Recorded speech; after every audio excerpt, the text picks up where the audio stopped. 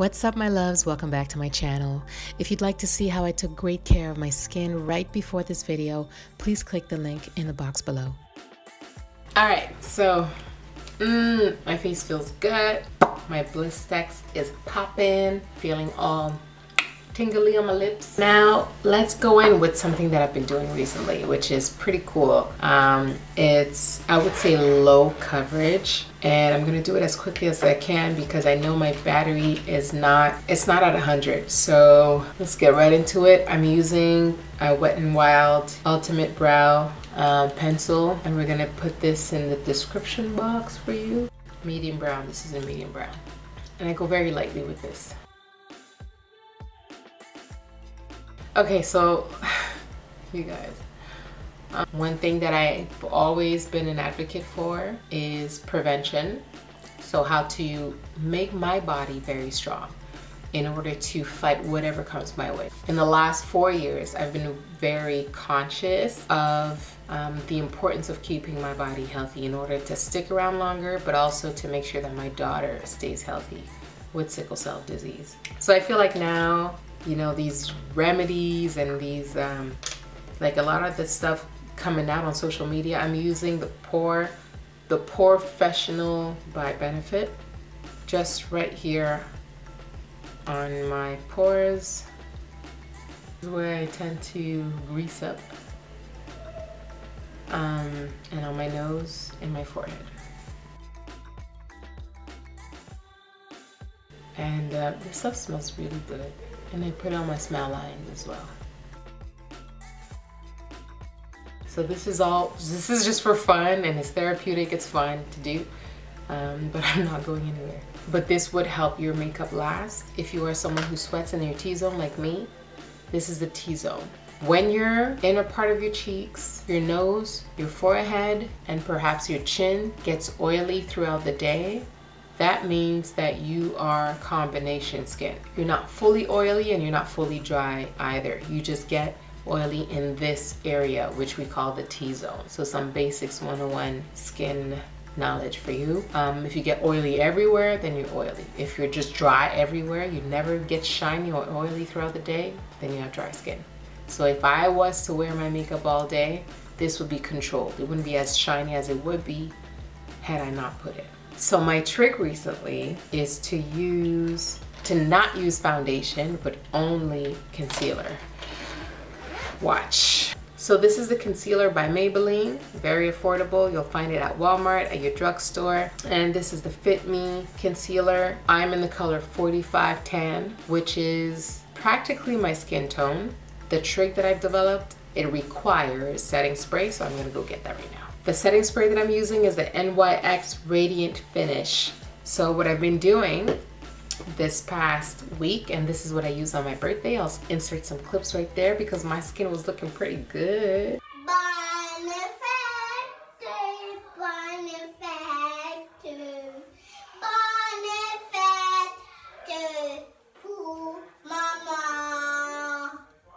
The trick is I take my Maybelline Fit Me concealer and I use it as you would use a concealer to highlight and contour like you see in all the YouTube videos.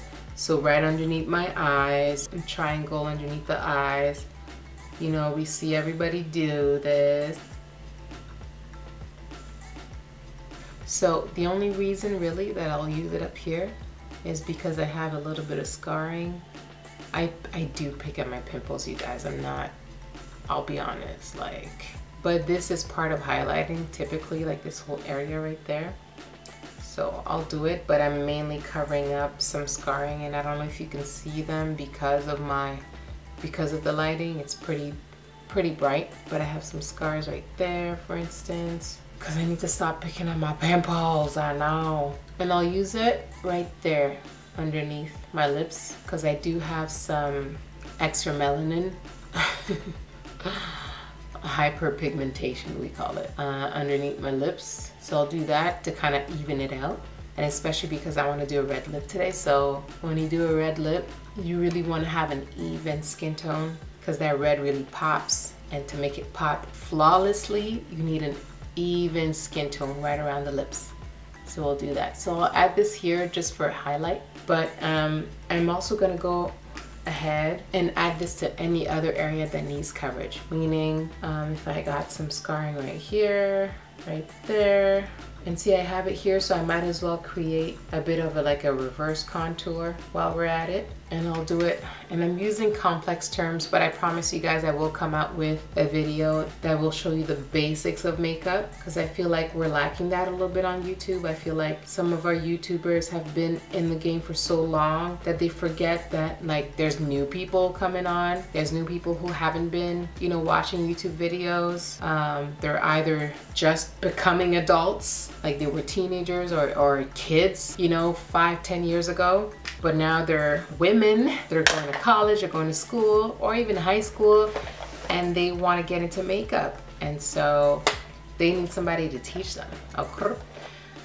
So let's get back to the basics, and I will be doing that. I want to do some kind of a boot camp, something for the basics. We'll work on that. So now, this is where it gets fun. I'm using a fluffy brush like this one. This is angled. It just so happens to be angled, and I think I like the fact that it's angled. The more I think about it, you know what, it does help because I can get in the crevices. This is what I do. So I'm gonna start by, do I spray my face first or the brush? I think I spray my brush. I've only done this twice and it turned out so flawless. So I hope I nail it this time. So I'm spraying my brush a couple of times. So I'm gonna blend just the bottom, just the edge of, let me zoom in. I'm just gonna blend the edge of this concealer, and I'm gonna leave what's left right underneath my eye. I'm gonna let it set a little bit more because you do want like right underneath your eye to be a little brighter. So we'll do that. And now I'm going on the other side. I haven't sprayed it just yet, but I'm going to. So now this is just the edge again, right? And I'm leaving this product here right underneath my eye, and we'll go over it in a bit. So now it feels a little dry, so I'm going to spray it again. I don't want it to be too wet because then it's just going to pick up the product and we'll just be wasting. So now let's go over the edge as well of this right here. Oh, I can't wait to do my boot camp because you might not understand why I'm like dragging it down this way, but there's a reason, okay? Just so you know, there's a reason. So as you can see, you naturally see one line here. Those are your cheekbones. This is much more defined than this side, but we're gonna add some reinforcement in a second. So now I sprayed my brush a little bit more. We're gonna go right underneath the eyes with this. So now it just looks like my face is all white with the lights, but I promise you it's gonna make sense. So I'm bringing this up. So this is why I like the angle, because I can really get in here and tilt my brush like this.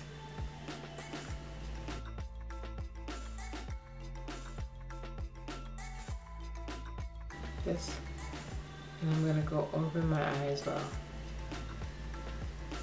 Just create a base.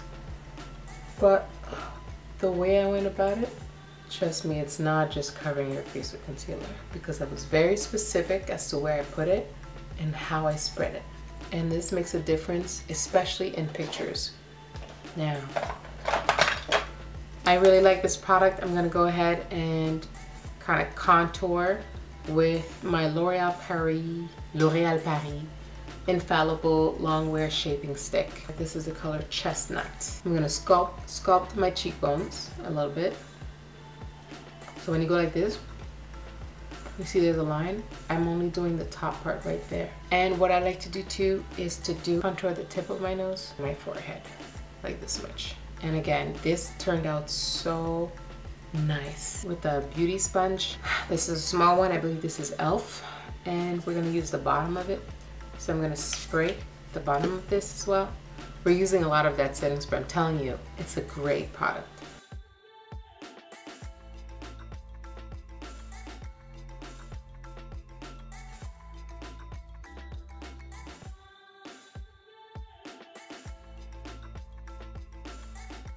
Sephora 59 brush, the Pro Precision brush. I'm using that with my MAC. As you can tell, it's hitting pan, and yeah, I love this stuff. So I'm gonna take some of this, and it's a dark enough color to use on top of my contour. You guys, I'm getting so tired. We're gonna touch the powder. It's still a little too much, so I'm going to kind of use the cap to just kind of mix both products, both powders, so it's even.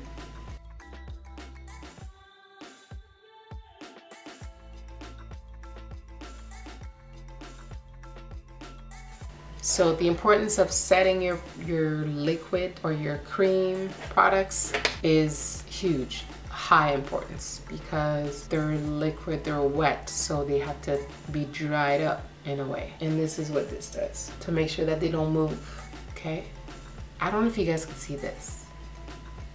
I hope the lighting gives it justice, because in person I look flawless.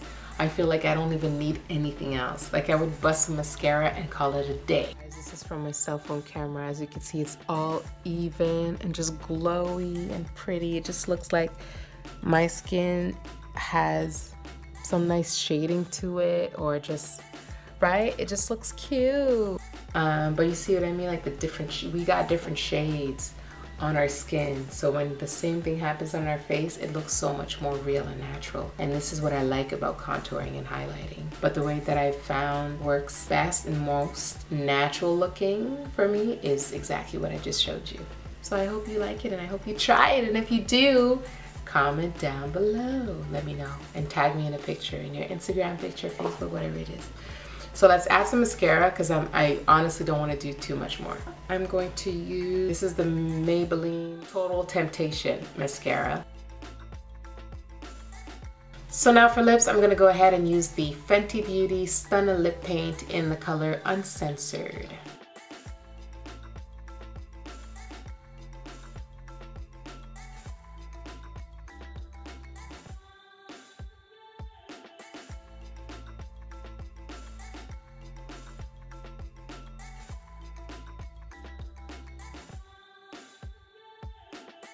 And to finish off the look, I'm thinking of adding these pop-in earrings that I got from my cousin. Shout out to Danny, who I love so much. They're kind of like Nubian queen style earrings. So this is a woman with an afro and a red lip. So let's throw these on. Thanks so much for watching this video, my loves. Please like it and subscribe to my channel. Stand tall in life and in love.